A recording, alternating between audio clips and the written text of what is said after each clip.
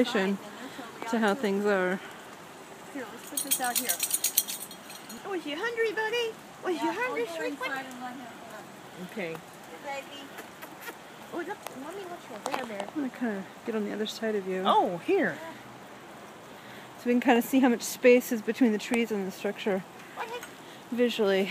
It looks like there's at least 1.5 feet between the trees and the other side, and you have to undo this fence to get over there. That doesn't look impossible. No.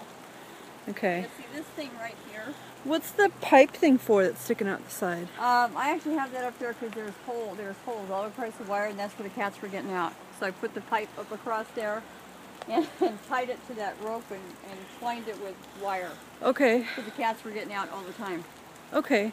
So we do have room. We could build something about 6 inches wider than the structure on either side. Oh, you want it more than 6 because you want. Otherwise, the water's going to go right inside.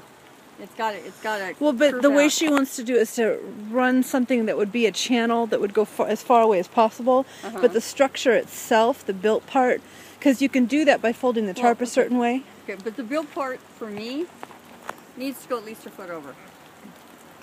Because I have to come get into this, and if it's 6.